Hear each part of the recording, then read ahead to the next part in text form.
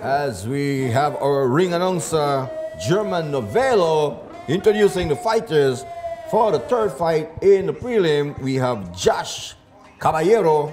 He'll be going up against Diego Romero Verde.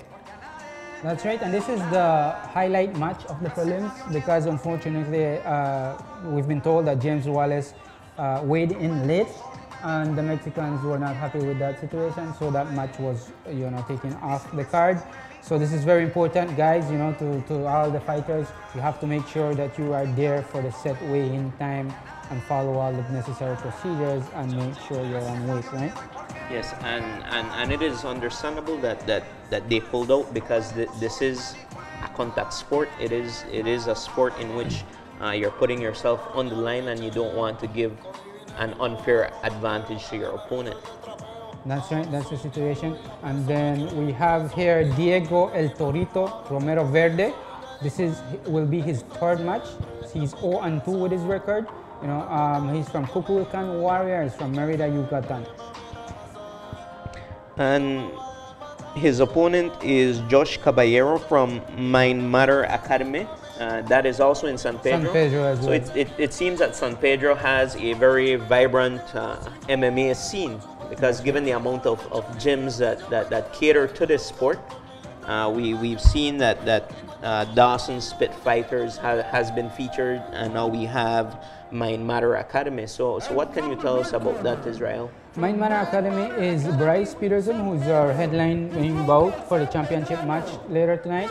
He's from San Pedro, and he is a very good fighter. He has a 2-0 record, and he's been working with Jash Caballero. So Jash Caballero works with Bryce, and they've been training together and to get themselves prepared for these matches. And right? Josh, just like Wyatt, he is making his debut tonight. That's right. It's his first match. These guys, they said, I want to step up, I want to get in there and do this,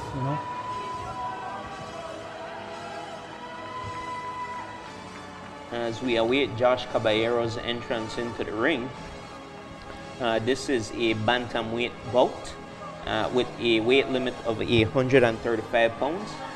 This is our last amateur bout. This is the last amateur bout. This is the last prelims bout because James Wallace was scratched off the card. So this is the highlight bout. Josh is making his debut. He's looking to get a win. He's looking out there to impress the San Pedro crowd. He's a San Pedro kid and he wants to get the win. Josh fighting out of the red corner while Diego fighting out of the blue corner. That's right, that's right. And there we see Josh getting inspected by the referees and the corner people and getting ready to come into the cage.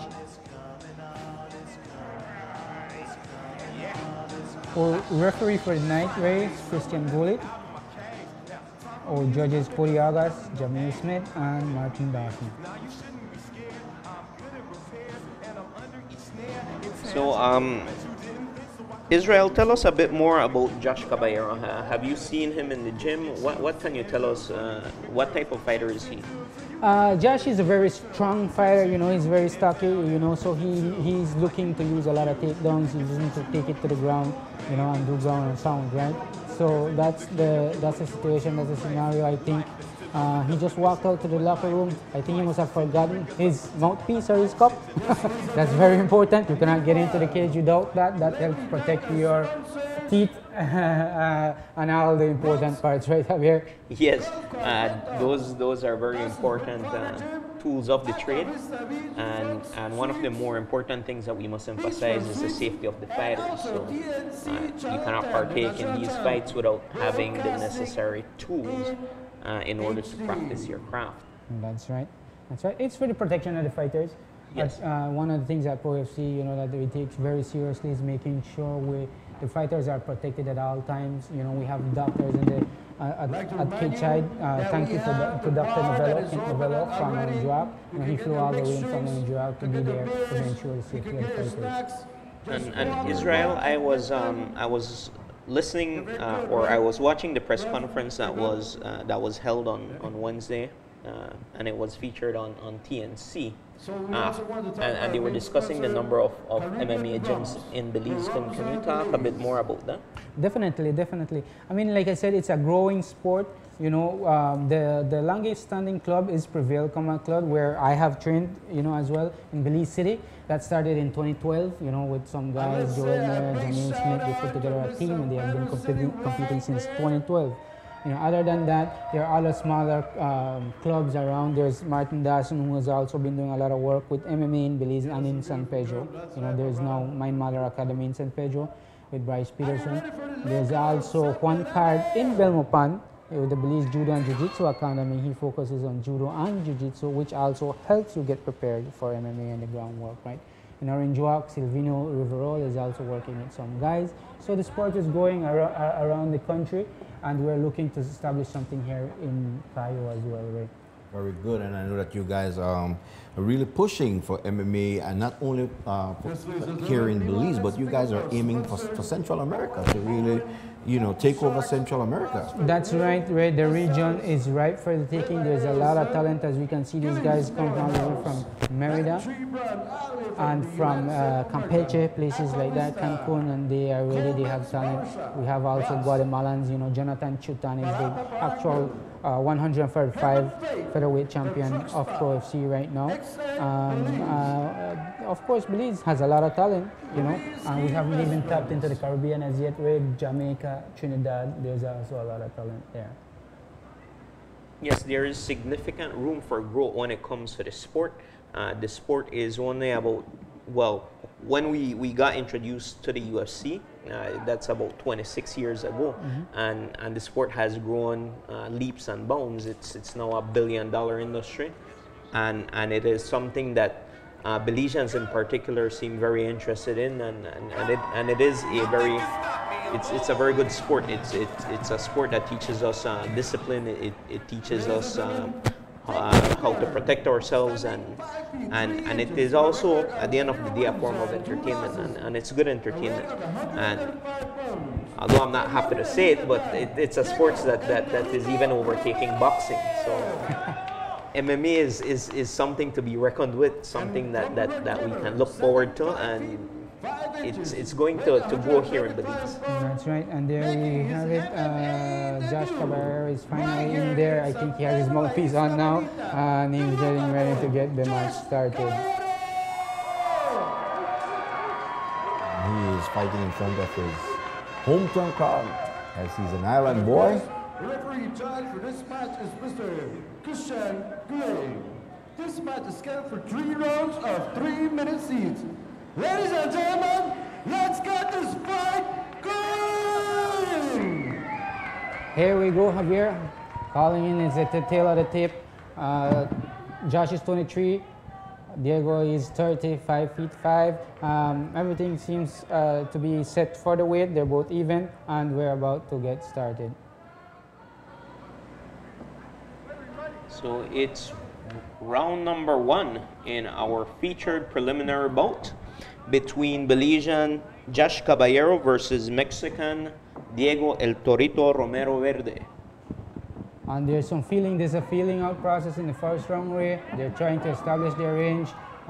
They come in for a clinch, and clean strikes are looking to be landed, but nothing yet.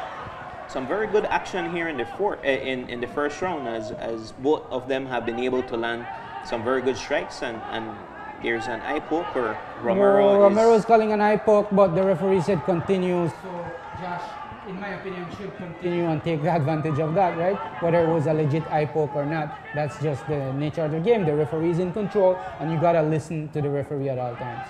And similar to boxing, you must protect yourself at all times. And you must listen to the referee's instructions. So unless the referee calls break, then you continue with the match. It looked like a jab to me. I don't know. I mean, maybe you know, with the MMA gloves, the hands are open, and it can be that it's extended, you know. But it looked like a clean jab to me. Josh is there in the cage. You know, he's looking to land strikes. You know. And that is illegal. Holding on to the holding wires on the cage is illegal for an advantage. Right. That's right. So the ref will bring that to their attention, and if they continue doing it, he will do the count.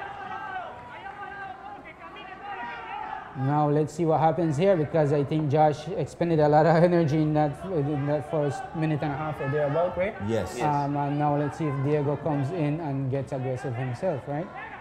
Both trying to land that front heel kick. Yeah. Jash looks confident to me. I mean, I know he's his debut, but these guys have impressed me with the way they just come in and are able to feel around the cage and walk around and put together their stuff, right? And walking for the first time in that cage is nothing easy. The adrenaline is rushing through your veins, through your blood, through your head, and you know, you have to know how to compose yourself, because then you're going up against an opponent that is bringing the fight to you. That's right. And there, you know, Jash is on the back foot now. You know, he's circling around. Diego is looking to land low kicks and calf kicks. I can tell you from experience, those kicks hurt. If you don't check those kicks, you're not going to be able to walk quite soon. And what we've seen so far is that these guys mean business. The 3 bouts have been action-packed. There hasn't been a moment in which there has been a lull to the fight. They've gone out aggressively. They've tried to land, and there we see Romero landing some very significant strikes. Yeah. It looks to me like Jash is tired and he's trying to find time to rest. Right? He's looking, probably he's thinking that the round is about to be done, and he's looking to get some rest during that break. As 6 minutes remaining in round number 1, and that is the end of round number 1. And you see, pulling out his mouthpiece immediately, that is a sign that he got tired here in round number 1. That's right. I think Diego was putting together better striking at the end of that round. You know, Jash had a flurry there. Javier, how would you score that? It was probably the most difficult round to score so far here tonight. I would give the round to Romero, given that he landed the more significant strikes. I like what Jash did at the beginning of the round, but I think Romero closed it off in better fashion. And that's because Jash slowed down in the middle of the round. Like I said, he used a lot of energy, Ray, to do the first explosive movement, the first explosive strike. He was trying to take it to the ground. Wrestling takes a lot of you. Being against a cage, trying to take this opponent down takes a lot of you, and it wears down your cardio. That's just the truth. Yes, Israel. It expends a lot of energy, and it's something, it's very difficult to recover. And cardio is one of the more important things in MMA, being able to maintain that pace. And so far, it has been a very high-paced match. Let's see if the 1 minute rest gives Jash that second win, and let's see what he can do here in round number 2. Yeah, I think, I mean, there's also the weight cut factor. I know that Jash needed to cut some weight to get to the 135-pound limit. So how you recover from that says a lot, Ray. In MMA, weight cutting is a big factor, right? Because you dehydrate yourself, and then you have to slowly rehydrate yourself to your natural weight. And you just saw him just before the start of round 2 taking, inhaling deeply. He's looking to set up his range with the kicks now. You know, I think he's realized that he has to change it up a bit, Javier. You know, the exposure and the striking won't get Diego out of that match. As we saw, he was able to recover well. And Caballero has shown that he has a very good chin. Romero landed some very significant strikes. He landed a right cross and a left hook that landed flush on Jash, but he was able to absorb the punches quite well. So I'm very impressed by his chin. Yeah, this is where the adrenaline dump comes into play. The first round is over. The feeling out process is over. That dump is now happening. You see him a little bit hesitant here. He's trying to set it up, but he has felt the power. Diego has gained his respect. So what would Jash need to do to close the distance here, Israel? In my opinion, he needs to set up more leg kicks, right, to close the distance and throw combinations, 1-2 jabs, and come in with a leg kick, and that will be the opening for him for a takedown. So a very good start here for Caballero in the second round. He is setting the tempo to the fight, particularly here in the second. There's a good, sorry Javier to cut it off, there's a good right by Jash Caballero, and they're looking to exchange strikes now, Javier. As you can see, Diego coming back with that straight right to the jaw of Jash Caballero. This is where it gets interesting, guys. The guys are starting to get tired. The strikes, their hands become heavy. Oh, he's turning his back again, Javier. That's never a good sign. That's never a good thing. Especially against a striker like Romero. Romero has shown that he has a very good striking skill set. He has been able to land a very good right cross here in the second. And Caballero needs to do some adjustments if he wants to win this fight. Yeah, he's just, in my opinion, just stalling. He's moving around. He's trying to get his energy back, right? Before he can do something explosive. Explosive movements cost you, and that's what we saw that happening here. But when you're tired, Israel, wouldn't it make sense to try to take the fight to the ground? Exactly, that's the best place to be, on top, because then you have gravity on your side, right? You're able to weigh down on your opponent. You're able to rain down ground and pound, right?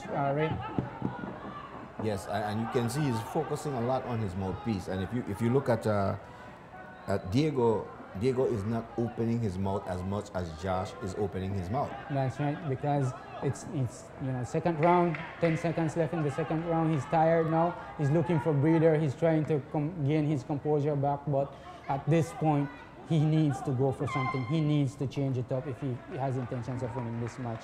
So round number 2 has just come to an end, and very interesting round number 2. Pretty close, but yet I am going to give round number 2 for Diego as he aggressed. He brought the fight to Caballero. This is where the judging criteria comes into place. Javier, there was not so much effective striking, but there was very good cage control by Diego. You know, he was moving forward, he was being aggressive, circling around, and he was looking to land one or two shots, you know. So I would concur with Ray. That's a 10-9 round for Diego Romero El Torito. Yes, I agree with you guys. I also gave the round to Romero. He was the more effective of the two, and when it comes to judging rounds, the way I look at it is, who would I rather be during a given round? So in this instance, if I was fighting, I would have rather been Romero in this instance. He was more composed. He dictated the pace in round number 2, and you know, it shows you that he have a little bit of experience in the cage. Experience plays a big role. It's a very big role, because that is when, you know, you can rely on your past experience and say, I've been here, I've done this before. What do I do in this situation over here? And that has been one of the major themes tonight. We saw it in the first fight, in which the guy with the greater amount of experience, Roberto Gongora, was able to get the victory. And we're seeing here that Diego Romero has been more composed during the first 2 rounds, and he is winning the fight in my eyes. Then he's more calm, and I think Jash knows that he has to do something right, or else this match is slipping out of his hand. There's a better crowd out there in San Pedro now, I see. I mean, the bleachers are getting full. There are people in the VIP section. So I'm glad that people are out there enjoying this atmosphere, because it's quite an atmosphere when you're ringside and looking at this excitement. Most definitely, the fans have come out tonight to witness Pro FC2 Island Takeover. A big combination there by Romero, but he missed. Josh was able to duck and get out of the way. So he's showboating. I don't know why he would do that at this point in the match. He needs to figure out to do something right now. Yes, I think what he's trying to do is he's trying to get the crowd into the match. He's trying to feed off of their energy, because he needs to do something big in order to win this fight. That's right. He needs to look for something big. I think a big takedown and some ground and pound will do it for him. There's a good leg kick. That's how you start. Let's set up the leg kicks. Let's set up the striking, jab, 1-2s, and you know, look for an entrance into a takedown. Yes, if he wants to win the fight, he has to go through the fire. He needs to bite down, try to see how he can close the distance between himself and Romero. So he has his work cut out for him here tonight. He only has about 1 minute and 20 seconds to go to this fight. So he needs to throw everything he has if he wants to get the big W here tonight. He definitely needs to get aggressive. I don't know if his partner told him, but I think, in my opinion, he might be down 2 rounds. The first round was a bit hard to score, so at best it would be 1-1, right? So he needs to do something to say, you know, to put his stamp on this round, right?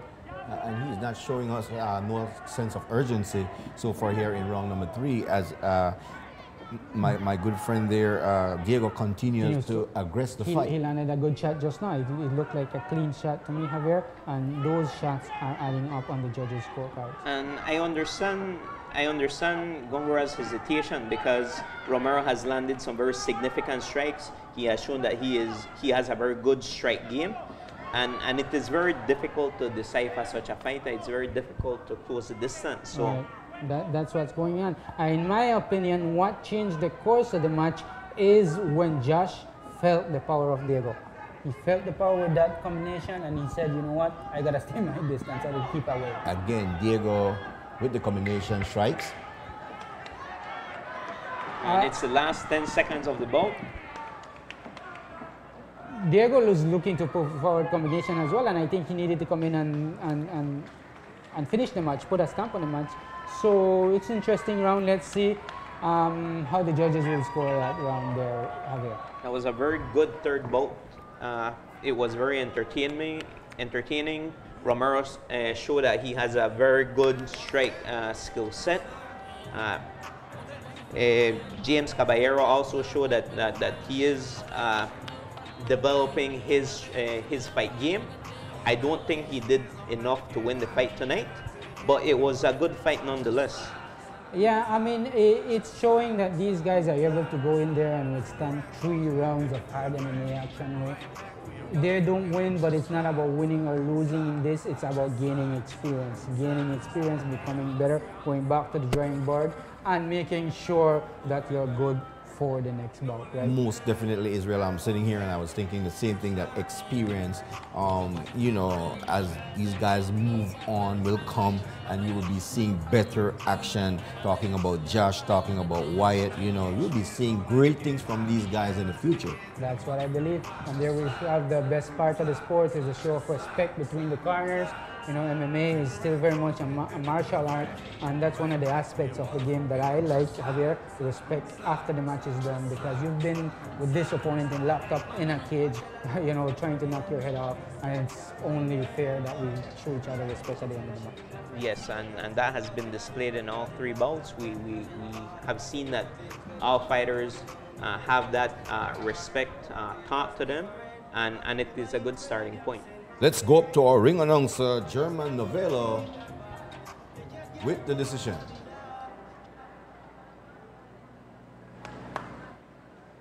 Ladies and gentlemen, after 3 rounds of 3 minutes each, all 3 judges scored this bout 30-27, a unanimous decision for the winner, Diego El Torito Romero. There we have it, Ray. Unanimous decision, all 3 judges scored for Diego El Torito Romero. I had it the same. I had it in favor of Romero by that same margin. So a very good win for Romero here today. And this is his first win, right? Yes, and in impressive fashion. And so, you know, these guys are young in the sports of MMA, but if they keep on the track, they will be great. Diego, ¿qué te pareció esta pelea? There we go. This is the main prelim match, so we'll do an interview with Chairman Novello. A este evento, muy bonito evento, bonita toda la gente aquí de Belize. Para mí es un honor haber venido aquí a competir. Con Caballero, buen peleador. Cuando nosotros dedicamos demasiado tiempo al entrenamiento, y este fue el resultado. Gracias a mi familia que está en Merida, Yucatán, a mi familia Kukulkan que está aquí apoyándome, y a mis bebés que deben estar viendo igual en Merida. Diego, esta pelea es de pie, mano a mano. ¿Por qué decidiste usar ese estilo de pelea en vez de usar abajo el mat? Yo creo que cada peleador tiene su estilo. Pues yo preferí llevarlo en esta ocasión en la parte de arriba, porque pues, fue mi estrategia, llamémoslo así. Muy bien, muchas gracias y felicidades. There we have it. Diego El Torito Romero by unanimous decision, 30-27. His first win of his young career in MMA. That's right. And these guys come all the way from Merida, Yucatan. They traveled many hours. You know, there was some issues at the border that they had to face. So it's all very challenging to them, for them to come all the way here and put on this kind of effort. Says a lot about the training and the background that they have here. Yeah, it shows a passion that the passion that they have for the sport, the dedication that it requires. It requires you to travel long miles. It requires you to train long hours. But at the end of the day, it's for the love of the sport. And they show that they have that love for it. So. And we just want to remind you that coming up will be the co-main event. The co-main event is coming up, and that will be Bryce Lionheart Peterson, as he will be going up against Lionel Bad Boy. That's Cetina Arajo. yes, and he's fighting out of Mexico. And then the main event will be Jeremy Cesar Mahon going up against Fernando Samurai Arevalo. So you don't want to miss that. What we'll do, we'll take a break, and when we come back, we'll have more Pro FC2 Island Takeover action. We'll be back.